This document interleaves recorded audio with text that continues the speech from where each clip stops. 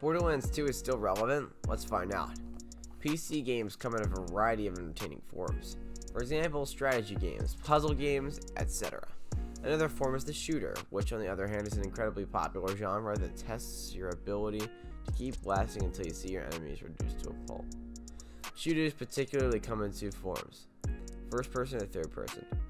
First person shooters are often more immersive gaming experiences as the game you play unfolds from your perspective. Third person shooters simply look better because you can see your on-screen avatar's full body as it navigates the battlefield. Both shooter styles are thoroughly represented on PC. Here's some of our favorite first and third person shooters. So without further ado, let's start this video. Valorant. There's no sophisticated way to put this. Valorant is Counter-Strike but with wizards and ninjas. One team wants to plant something, the other team needs to stop it from happening. How? Well, by inching around corners, having a decent aim, and making control callouts in the team chat. Patience is rewarded here, as is coordinating with your team to control each map. You can choose from a roster of agents who each have special powers and let them do stuff like teleport across short gaps, flashbang around corners, or heal allies. If this sounds aggressively unbalanced, don't worry. Almost all of these entire abilities feel like useful tools as opposed to pain bringers. We prefer Valorant to CS nowadays, purely because it feels more current. There are regular updates and some priceless tools, like an aim training map, that are baked into the game as opposed to being buried away in community creation section of a store. Call of Duty Warzone. Out of all the Battle Royale games we've played, Call of Duty Warzone is by far the best paced. Little things like the way you pick up loot automatically and the lack of having to worry about a backpack filled with attachments all add up to make a shooter that doesn't feel clumsy. It cuts the fall off of usual BRs and lets you focus on the good stuff, which is wicked gameplay and that oh so sweet hit marker sound. Warzone's loadouts, care packages that contain your own custom weapons, add another element to the proceedings. Not only does it give you something to chase during matches, but there's also this desire to toy around with different weapon builds to create the perfect gun for you. The truth is, though, that the meta is constantly evolving in Warzone, so you may never find it. But this is what makes it so appealing to play. Whatever happened, there's always some event going on or new broken weapon, and Raven Software is doing an increasingly good job of making sure the game's balance is just right. They are so good at keeping one's attention grabbed.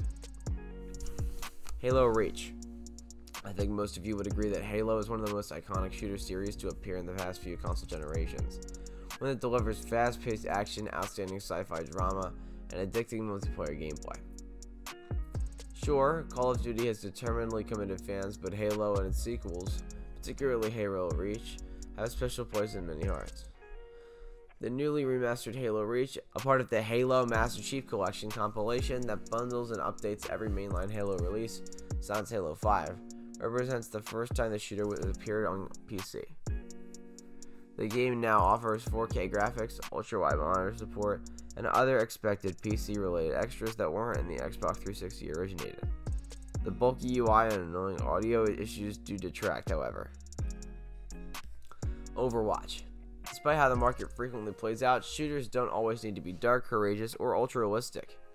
Wacky, cartoonish fun has its place, too, and Blizzard Entertainment's Overwatch is a major example of that. Featuring colorful levels, multiple game modes that focus on teams attacking and defending, lore-drenched characters with vastly different playstyles, and a few MOBA-like gameplay twists, Overwatch is a thoroughly pleasant first-person shooter that's filled with cheer and mechanical variety. Borderlands 2. With Borderlands 2, developer Gearbox Entertainment published for 2K Games, return to the comedy-filled Warzone. If you played the original Borderlands, you understand how this first-person shooter operates. You play as a vault hunter, a treasure hunter looking for an alien vault on a barely populated planet. Throughout this guffaw-filled adventure, you collect hundreds of different guns with their own unique stats and qualities. The heavy metal lets you mow down a seemingly unlimited number of robots, mutants, and Mad Max-style raiders. Gears 5. A direct sequel to Gears of War 4, Gears 5 continued the Coalition of the Order government's battle against the alien swarm. Gear 5's captivating storytelling, solid shoot and cover mechanics, and excellent graphics far overshadow its merely average multiplayer modes. Still, Gears 5 is an easy recommendation for both series vets and newcomers. Well, this wraps up our video for today. What did you think about it? Have you played any of the above mentioned games? Let us know in the comment section below. And be sure to subscribe, like this video, and we'll see you next time.